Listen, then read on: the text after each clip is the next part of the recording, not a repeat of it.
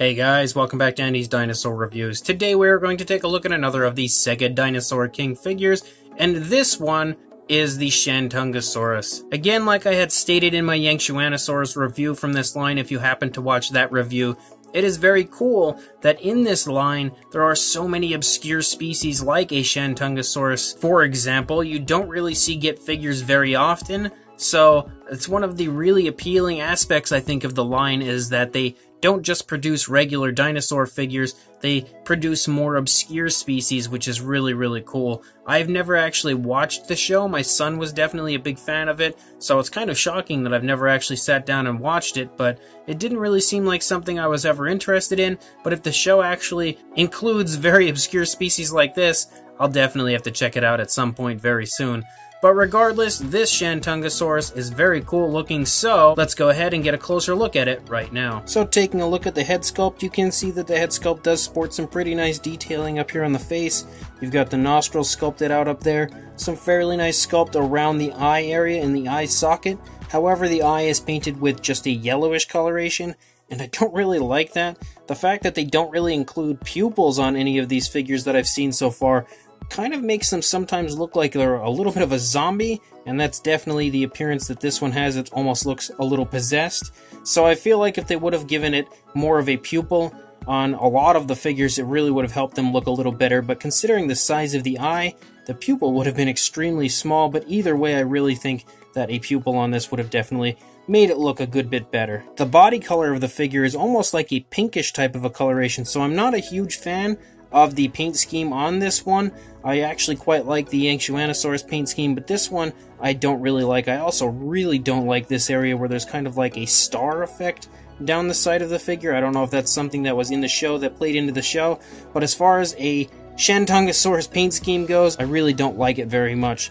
But if we take a look up here at the mouth, you can see the tongue is sculpted out in there. You've got the beak painted with a nice blackish coloration, and it does have a bit of a gloss coat there on that area as well. Once you get back here into the upper side of the head, you can see that there's ridges that run along the spinal column, and it picks up with like a purplish coloration here on the upper part of the dinosaur, on the upper part of the spine. You can also see these purplish spots that start to pick up. Actually, they may be more of like a dark blue, but as you move down the neck, you can see lots of really nice creasing in the neck right there as we lead down into the shoulder area. You can't really see the shoulder blade or anything, and again, the figures are like your basic example of a dinosaur. However, this one does actually sport a little more detailing on it than the Shantungasaurus did, because you can see areas like right here and right here that do have skin folding and skin wrinkling going on, so I feel like this sculpt is a good bit better than what we saw in the Shantungasaurus. Moving down here into the front limb, you can actually see some really nice sculpt and detail the whole way down. Beautiful hand sculpt, really nicely painted nails with a black coloration and given a very nice gloss coat to them so they shine quite realistically. Coming back up into the stomach, again you can see some pretty nice detailing going on, a little bit of skin folding going on right here, sort of showing movement here in this front limb as well as back here, which again was one of the things that the Shantungasaurus was missing, and I feel like they definitely have pulled it off much nicer in this figure. Pretty nice scaling. You still don't have things like the rib cage or anything, but I feel like this one, regardless, does look quite a bit better than the Shantungasaurus did. You also have some nice muscle definition there, nice scaling as we move down the thigh and calf, very nicely elaborated calf muscles. You do have the kneecap present right there in the front of the leg. Nice foot sculpt here in the rear foot with the, again, nicely painted nails with that blackish coloration, beautifully glossed. Again, that really nice detailing right there. I really love things like this, so it was sad to see that kind of stuff skimped out on when they came to the Shantungasaurus, but picked up here on this one. You can see the tail is not perfectly placed here, it's not perfectly connected, and that is a little bit of a downside. I feel like that could have been done a little better, but it's not the end of the world. As we move out that very nice, very thick tail coming out to the tip, you can see some pretty nice sculpt and detail the entire way out. Nothing over the top. The underside doesn't really sport that much sculpt and detail, but what is there does look pretty nice. I really like that as well. It just could have been a little better.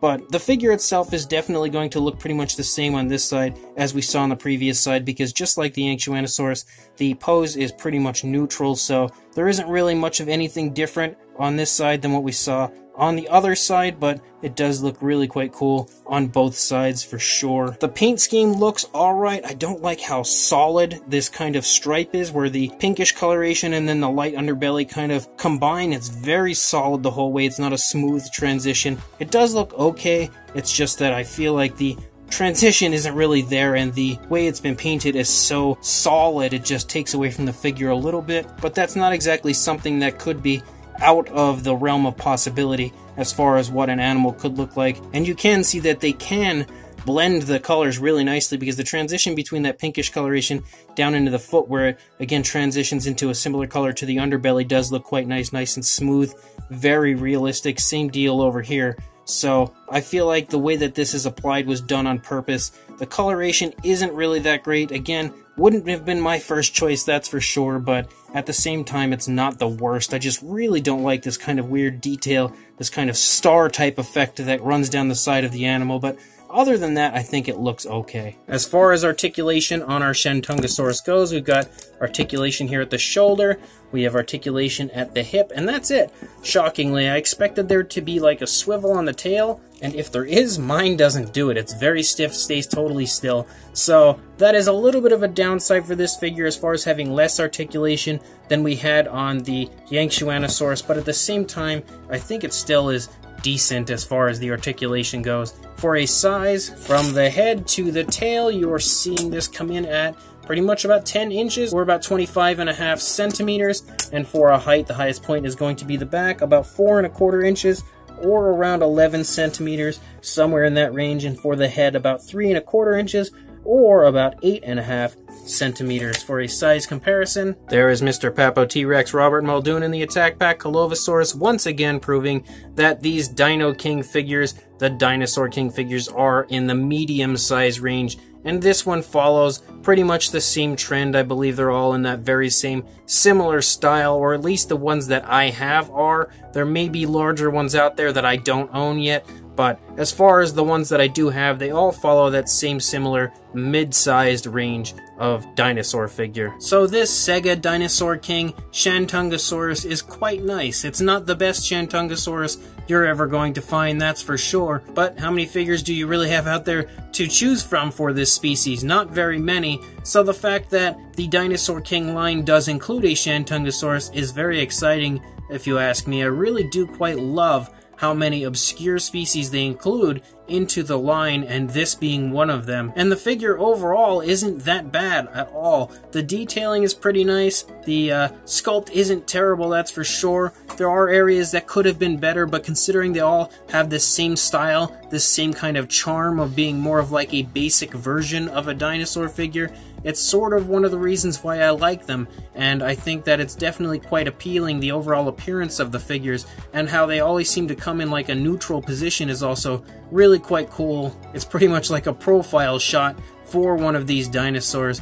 The paint job, however, is probably the least likable aspect of this figure, because personally I'm not a big fan of it. I think that the pinkish type of a coloration, the light underbelly, and the purple is okay. I'm not a big fan of the pink. I think the pink could have been changed to a more realistic tone of color. However, we can let that slide. It looks okay in comparison to the rest of the body. The kind of like star effect that runs down the length of the dinosaur, I really do not like. I absolutely hate that part of the figure. But aside from that, I think it looks decent as far as the paint goes. Not as cool as the Shantungasaurus, but not terrible either. And the only other real downside to the figure is that there is a little bit less articulation in this one than we saw in the Shantungasaurus, as the other one had a tail that did articulate, this one does not. But other than that, it's still a pretty cool figure, so if you do want to pick this up, I will try to find a link on eBay to where you can purchase it. It's probably going to be a little bit pricier, as these are not too readily available nowadays, but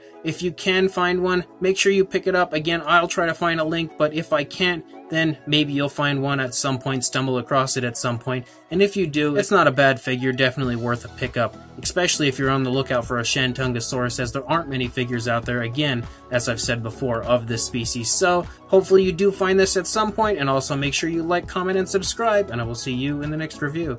Thanks for watching.